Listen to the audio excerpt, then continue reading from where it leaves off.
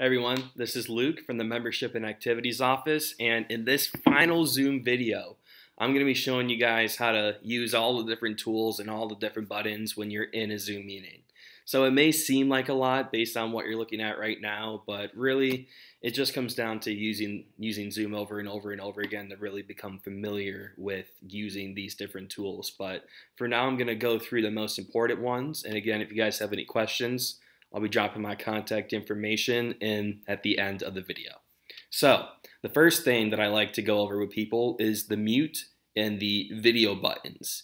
So to do that, all you need to do, right now I'm unmuted. If I wanted to mute myself, I would just click on the mute button, and right now I'm muted. I don't know if you can hear me or not, but if you are muted and you're trying to talk, there's going to be that pop-up that you just saw that says that you're muted.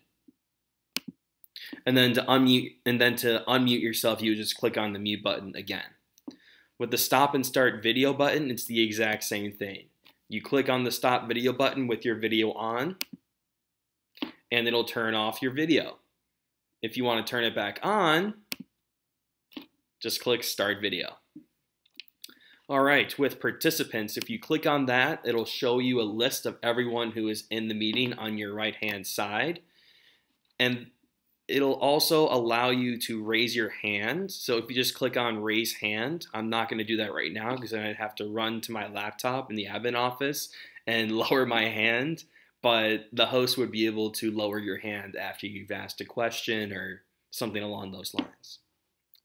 To exit out of the participants box, just go ahead and click on this little arrow in the top left corner of the box. Click on it, that, and hit close. To chat, go ahead and click the chat button, and then you would just type in a message here.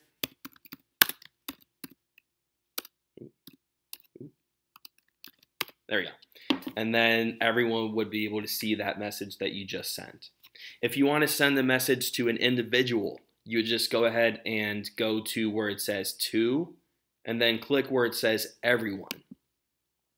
Now there's only one other person in here with me, but you would see everyone in the meeting right here, so you would just click on the individual that you want to send it to, and then it will say that you're sending the message privately. And then you would type in your message like normal.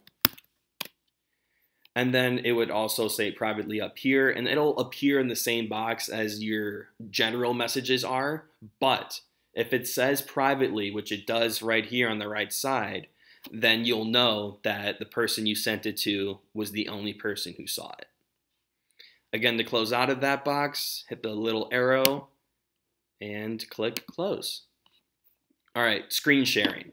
Screen sharing you may or may not do at some point while you're using Zoom. Usually the host is the only person who's able to actually share their screen, but the host can enable participants to share their screen. So I'm not going to go over that right now, but if you want to know more about Zoom, my door is always open for you all to ask questions. I'm not going to worry about recording either. I've been in very few Zoom meetings where they've actually been recorded, so I'm not going to worry about that. Reactions, they're pretty self-explanatory. You click on that, and you're going to have a couple emojis here. Usually you might have a little more, but if I wanted to applaud someone's comment, I would just click on the applauding emoji, and it's going to be in the top left corner of my screen for like maybe 10 seconds or so, and then it'll go away on its own. Is it going to go away? Yep. Okay, so yeah, it goes away on its own, stays up again for about 10 seconds. So if you want to, applaud someone or give them a thumbs up, you would just give them a thumbs up. And then another question I get a lot is how do you toggle between different views? So right now we are in we're in gallery view. Gallery view will enable you to see everyone on one screen at the same time. I think the maximum number of people that can fit on one screen is somewhere between 20 or 24. So if that's the case, if you have more than 20 or 24 people, you'll have to get another page and you would have to switch between pages to see everyone. But in this case, since there's only 2 people here, I am able to see everybody. But if I just wanted to see who was talking at that time, if there are a lot of people in your Zoom meeting, go ahead and click where it says speaker view, in the top right-hand corner. And that way, even though there's only one other person in the meeting, it would automatically switch to whoever is talking at that moment. So I'm going to go back to gallery view because that's what I personally like. And then if you want to enter full screen, it's going to be right next to speaker or gallery view. So just click on that and you're now in full screen. All right, guys, so that's really the last thing about using Zoom as a participant. There are a few more tools and steps if you want to be the host, but I'm not going to go over that in this video. If you guys have questions about what to do as the host or how a host is different than a participant, you all are more than welcome to call me at 239-444-2127, or if you wanted to shoot me an email, my email is lrichmond@springrun.com. Thank you guys so much for watching, and I'll see you all around the club. Bye-bye.